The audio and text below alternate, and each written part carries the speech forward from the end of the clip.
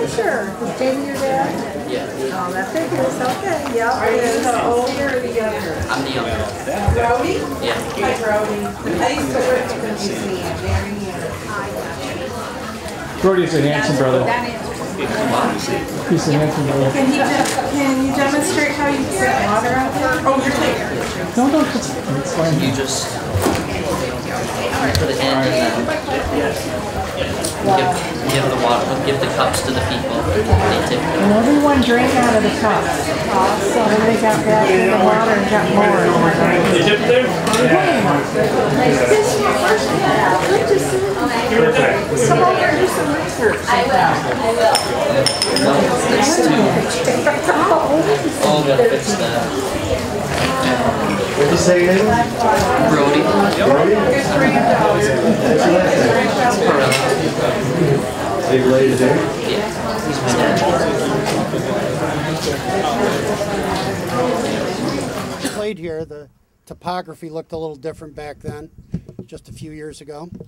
And we drank the Peerless every day as we played. And our families filled their jugs with the water and took it to the refrigerator. So as we sat on those many porches of Saratoga in the hot summer nights, we would have a drink of spring water. It was just something we did as Saratogians.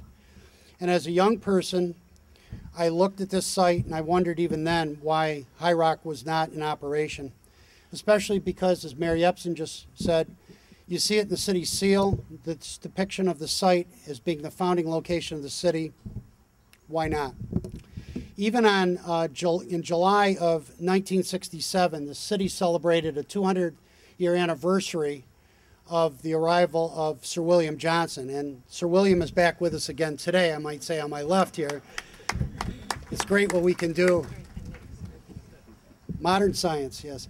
But at that 200-year celebration back in July of 67, on that day where there was about 500 people in attendance, Saratogians that came to hear what was the dedication was, former Mayor Benton at that time said these exact words to those people: "A new spring should be dug here and be tubed in the old cone." Well, it took a while, but I think we got it, so that's a good thing. So we join here today to dedicate the success of this dream by so many people. And a few years ago, I think most of you would probably agree, there was a statement or a saying that was pretty popular that was, it takes a village to raise a child. Well, I believe today that it takes a village to make a spring flow again, because it took a lot of people and a lot of effort. So let me go down through, because I have to say these. I know a lot of this is duplication, but let me start. Church. It's a privilege and an honor to stand here before you today. We love this community. We are proud to be part of the history of Saratoga, and we're proud that Saratoga is part of our Hawk Drilling Company family history. Thank you to Charlie Kenzel and the Saratoga Centennial Committee for acknowledging Hawk Drilling's role in the history of the Springs of Saratoga. We hope that the Hawk name will continue to be synonymous with the Springs of Saratoga for many generations to come. The water of life, natural resource, we are truly blessed and we are thankful for all that we have. Thank you for coming today.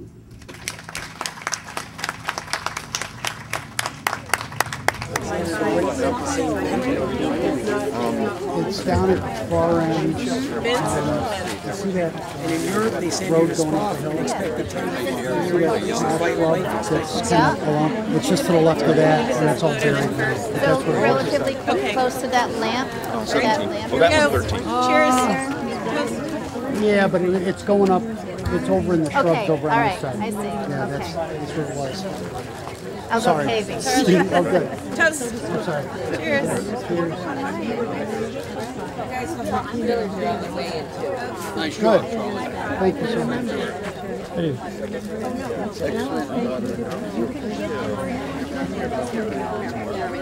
Sully, get in here. Come on, Sully. Let's go. Just everything we did. All right, I'm going to have to stand further back now.